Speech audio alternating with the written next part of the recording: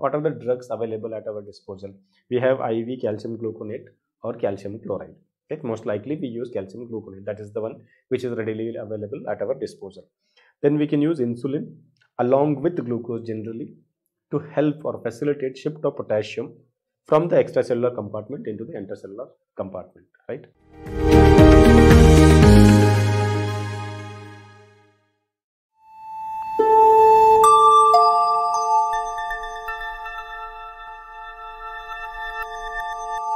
Okay, so I'm taking you through one more treasure. I have discussed the importance of treasures in the previous treasure video also, right? So treasures in true sense are treasures of information which it is hard to find in one place per se.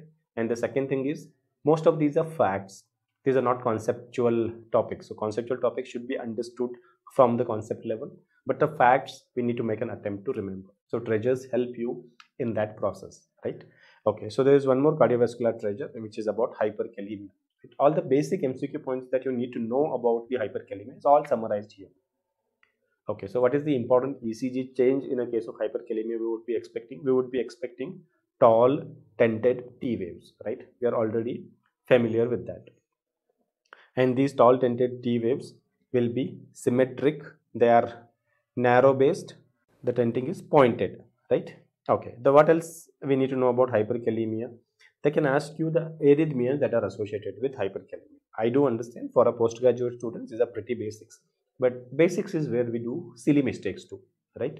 Okay, so patients obviously in a severe hyperkalemia, patients can present with asystole, patients can present with sinus bradycardia, patients can present with sinus arrest, they can have a slow idioventricular rhythm, they can have ventricular tachycardia, or they can have ventricular fibrillation, right?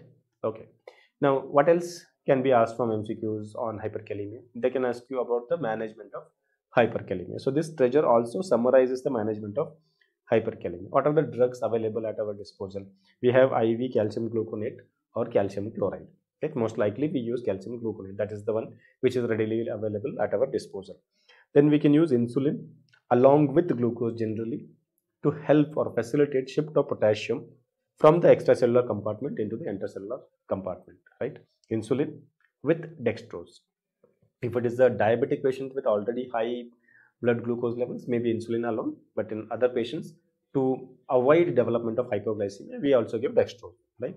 Then we give beta-2 agonist like salbutamol or albuterol, and then IV bicarbonate, which has no particular role in the treatment of hyperkalemia, but we have to also remember that hyperkalemia is very frequently encountered in patients with renal failure, where severe acidosis, the patient is not going for the dialysis, might have to be corrected with bicarbonate. Yes, I do agree. There is no direct role of IV bicarbonate in management of hyperkalemia. Okay, then removal of potassium by using cation exchange regimens, diuretics, and dialysis, right? So we are already aware about the potassium binding regimens which are given in the oral form or which are given in the potassium binding regimen enemas, right?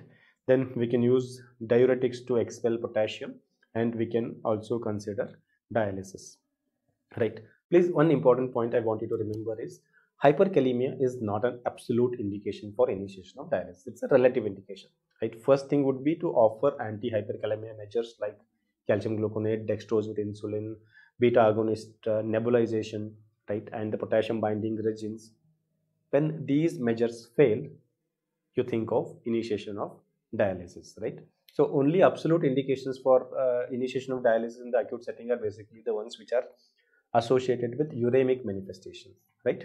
Uremic pericarditis, uremic encephalopathy, severe symptomatic uremia. Okay. The last point in this treasure is talking about sodium polystyrene sulfonate, which is a potassium binding regimen, right? So that can be used. Okay. So that kind of summarizes the key points that you need to know about the hyperkalemia in one place. Now, because I was talking about it and I was elaborating, it took some 3 or 4 minutes. But when you go through this treasure, it is going to take less than 2 minutes. It's the quickest way of revising the fact-based topics. So utilize the treasures in the intelligent way for revision of the fact-based topics. Subscribe and press the bell icon so you never miss an update from PrepLadder.